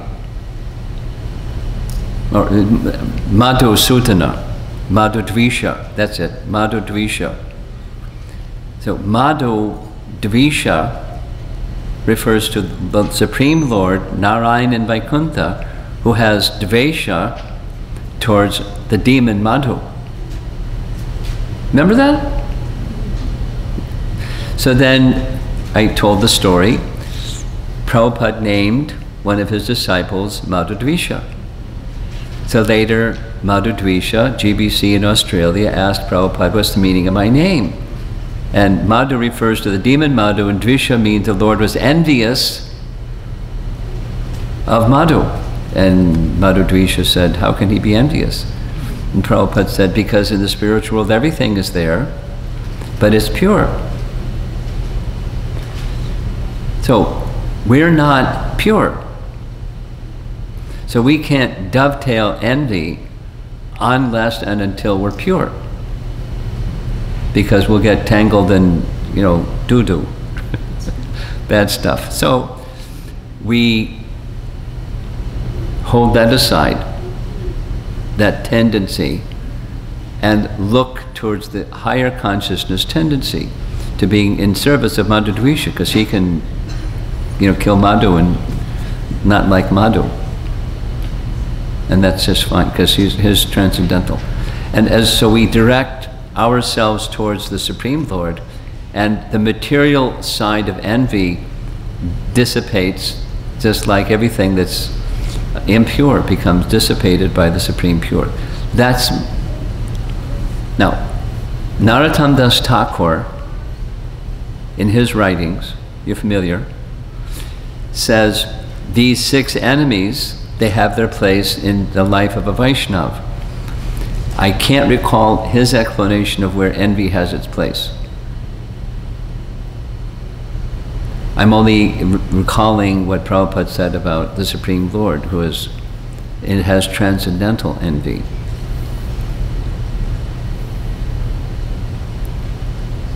If somebody can remember what Narottam Das Thakur says about a pure devotee engaging envy in Krishna's service, you can please raise your hand. But some explanation. But that's for people that are pure in heart, and we're not yet. Someday. So then we can follow Narottam's instruction. Okay? Right in front of you. I have 2 questions. One is, we talked about Suniti and you mentioned that she was a pure devotee. Who? Suniti. Yeah. Yeah. So do we know her spiritual master, or we don't know? We don't know. We don't know. But we don't know. But she knows of Brahma and Swayambhuva Manu. So perhaps, there's no information. Perhaps she heard from Swayambhuva Manu, because Swayambhuva Manu is her husband's father, and he's one of the 12 Mahajans. So maybe she received bhakti from him. We don't know. Doesn't say. Second point is regarding Narad Muni. When you mentioned, you explained 3 Kalagya. You said that the super soul in others' heart maybe gave that information to Narad Muni. Yes. I'm not that very clear. That looks or seems contradictory. Why? Because then he is not 3 Kalagya. He doesn't know. Narad Muni Why? doesn't know that. Well, excuse me, but why? Because super soul is the source of knowledge, right? Sarvasya chaham riddhi sanivishto mataks. So he's situated in the heart, and for Super Soul to give knowledge to Narada Muni about past, present, and future, he's not restricted to doing it this way only, is he? He can give knowledge to Narada Muni however he likes, isn't it? Why is he restricted? Because I can't understand. He's restricted because I can't understand. He can give knowledge to Narada Muni however he likes. And that the explanation I gave from Prabhupada was, one who knows Krishna becomes the knower of all things. Are you omniscient? And Prabhupada's answer was, I know what I need to know to serve Krishna. Krishna gives that understanding. And that what he needs to know can come from within his heart or from some outside source. But that even that outside source is through Super Soul. There's not only one door in the house. Does your house have more than one door? No? There's only one door in your house? Okay. He's not restricted because I can't conceive other than. He can give however he likes to give. Then he can change the channel like that and give it from within his heart instead of through somebody. But through somebody is through somebody else's heart. It's the same Super Soul in their heart and in his heart. However he wants.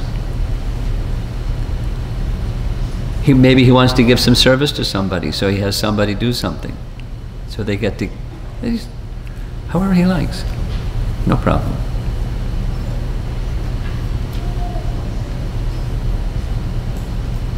Yes, in the back. This will be our last question. We're going to end.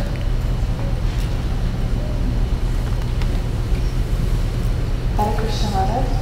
Thank you for wonderful class. One comment and one question from me. Thank you for explaining that how determined we should be that to serve Krishna, even though some situation come and then they demotivate us, still we should be determined. Thank you for that. And then my question is, like, as you said, like it's a previous karma that causes us a situation. So it gives little impression how whether Dhruva was going through because of his previous life. So I just want to clear myself, like he had something wrong in his previous life. So he's going through, because usually we say something wrong goes because it's our previous karma. So I just want to make myself clear that. Well, it can be a combination of two things. One, what Narada is saying and what his mother is saying is, some previous lifetime misfortune has come because of your previous lifetime. Another option is also possible at the same time, and that is that the Supreme Lord wants to engage Dhruva in the way that he wants to engage Dhruva, for their relationship and for our edification, both. And one doesn't have to cancel the other. For one thing, many purposes can be served. That's one of the qualities of Krishna. Okay? You have a second question, or that's it? Okay. You have a question? Okay, last question. Oh, somebody wrote something down. I want to make sure I get their question. Go ahead. Yeah, the question I have is from the morning topic that we had. This morning's topic. The react versus respond. So when you want to do a respond and you really find the solution, sometimes it takes time. Sometimes it takes time. So That's wise. okay, so but till I respond, my thoughts and my mood, everything is focused on that particular problem what I have. So what my mood should be. Patience. But the anger will be there, No. frustration will be there. No, patience. Mode of goodness. As you cultivate goodness, you learn to distance yourself from that anger emotion. Patience doesn't require you forget it. Patience requires patience. So, the circumstance is there, the emotion is there, and you're patient. Now, what sustains patience? That's nectar of instruction. Your confidence in Krishna.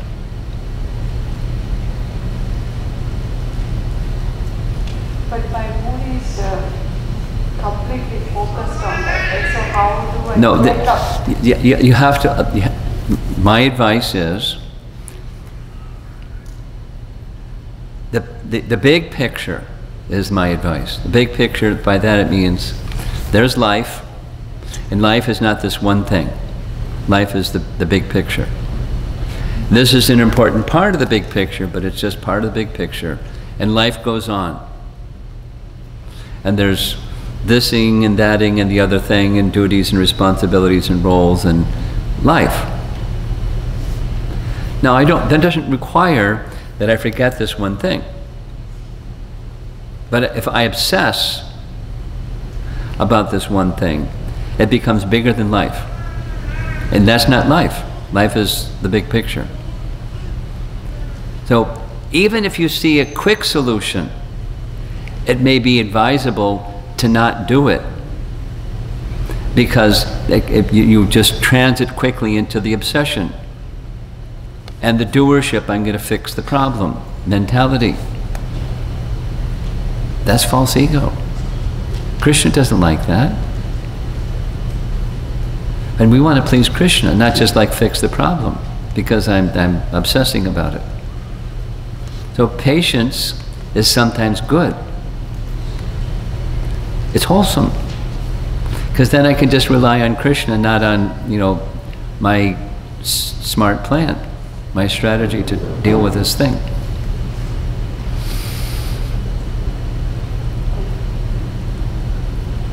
Easier said than done, but it's a mode of goodness combined with relying upon Krishna.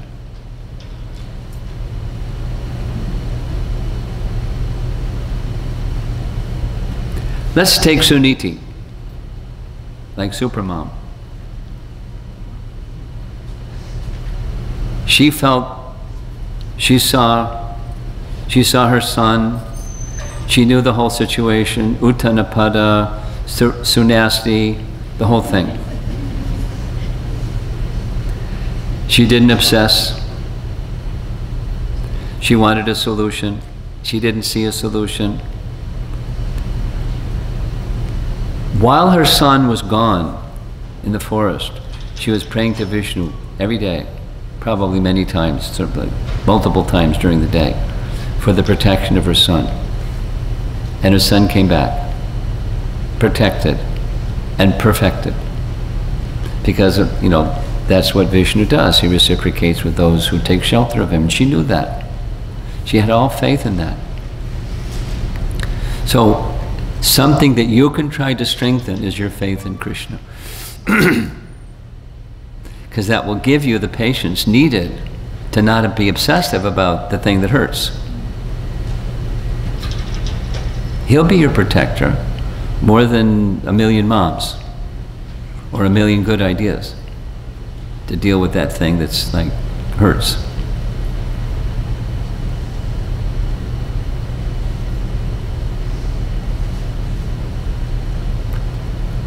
Okay. No, gosh, how can I say no? I'll say yes, and but that's it. No more. Nobody raise your hand. Take the microphone over there. And then I want to remind you of the little exercises I'm requesting of you. Hey, Krishna Maharaj. Thanks for answering so many questions. You got to speak into the microphone. That'll help. Okay. Yeah. Thank you, Maharaj, for many questions answered which are clearing our minds. But I have very simple question or tough question, I don't know. How do we understand what is Krishna Bhakti and Krishna Prema? And if it is same, why it has to be called as Prema and Bhakti? Is Bhakti is done with fear or it's the same? Well, it doesn't have to be called anything.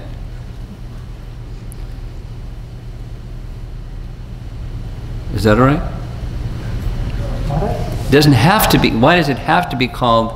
And my answer, it doesn't have to be called anything. But bhakti means something and prema means something. So it's, the name is appropriate for what it's identifying. Bhakti means two things: what your senses do and what your mind does. Bhagavad Gita. The senses are engaged in the objects of the senses, with an offering of those objects of the senses and your senses for the pleasure of Krishna. That's bhakti. And there's something the mind does. It goes to Krishna. That's what bhakti is. It's called bhakti because that's what it is. And prema is just the mature stage of bhakti. And bhakti has the power to dissolve the subtle body. What? It's the subtle body that carries us from lifetime to the next body to the next body. The gross body is gone, but the subtle body isn't gone. It carries us to the next to next. And it's bhakti alone that can dissolve the subtle body. Then you no longer require a gross body, because the subtle body is dissolved. And the subtle body is where we have false ego, material intelligence, and the material mind that's reading things wrongly. And it's dissolved. That's at the prema stage. It gets dissipated in the practicing stage, gets closer in the bhava stage, and is dissolved in the prema stage. So there's names because it's just appropriate for the stages and the process itself. So now I'm being reminded for the third time, somebody has a written question, and I'll answer it. Try.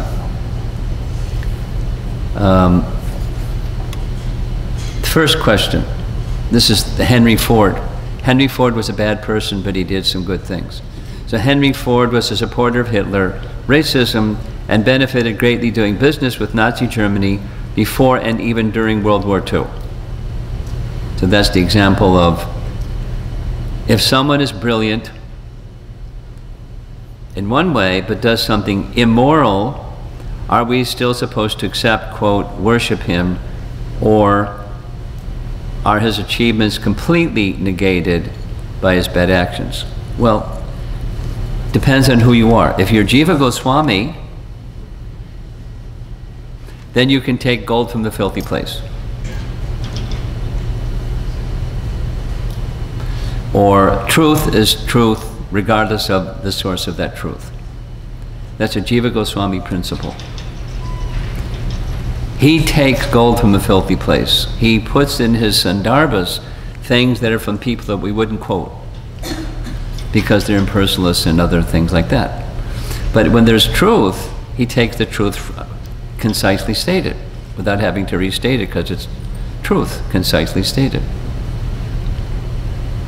Now, we don't have to like the bad behavior of these other things, but you don't trash the person and everything connected with the person because there's some bad things. It's just like, you know, for example, just like Suruchi. What she said and did was nasty, but she said something that was gold. And Suniti is a Paramahansa. She takes the gold. We don't trash Suruchi and everything that's connected with Suruchi. She pays a consequence for her nastiness.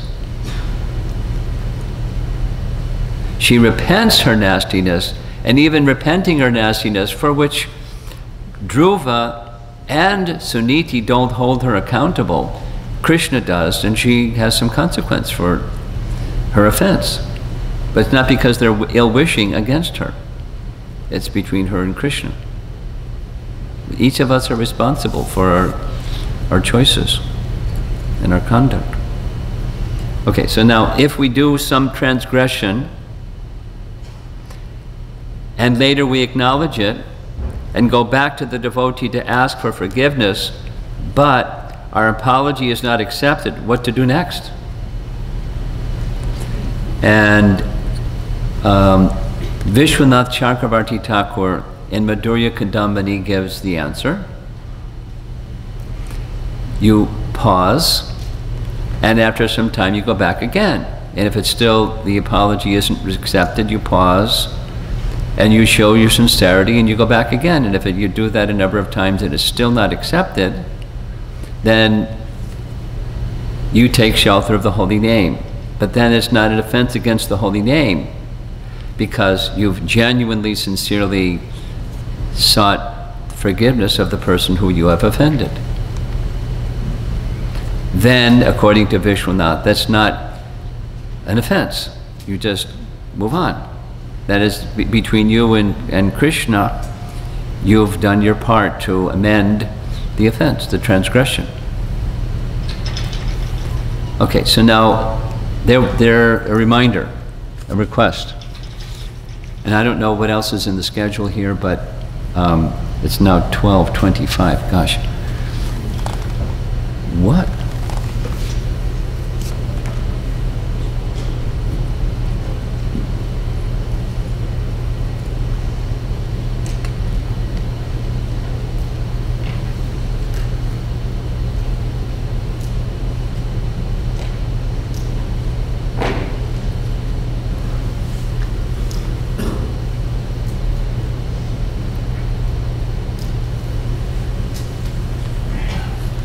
Okay, this is the third of the exercises, so if you like having that same little group that you had before, that's nice. If you want another group, that's nice. But discuss how, there's three things. Acceptance, and were this principle of acceptance to be applied in principle in your life, it can help. You can take a specific situation if you like, but it can help sustain balance in both your internal and external devotional life. You can go, you know, I haven't been accepting, and if I were to accept, this would be helpful in balance my spiritual life. Another reminder was some situation when you felt there was some specific reciprocation with Prabhupada or your spiritual master, where you felt accepted, even you had kind of messed up, you were just, there was acceptance from them. And then the third was you had this other discussion exercise, and if you didn't finish it, you could continue it. Is it clear? Any questions? Yes? What you do with your family and the community, and then what you do with your mind. That's the internal. The mood of bhakti and how you orient and direct your mood of bhakti internally. When you have your hand in your bead bag, or you're standing at the in the kitchen at the, when you're moving about. Internal. Okay. More? You're okay. So I'm still not understanding. So balance and equality between these two? No, within yourself. Within yourself, I'd like to be a balanced individual. And in my dealings with my, let's say for you, your family members, I'd like to be a balanced person.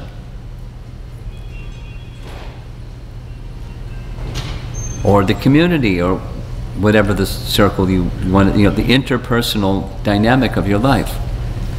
I like to have balance and have equanimity within myself in my dealings with others and my internal life. Okay. Take as long as you like. There's no bell going to be rung at the end. Hare Krishna. Hare Krishna. One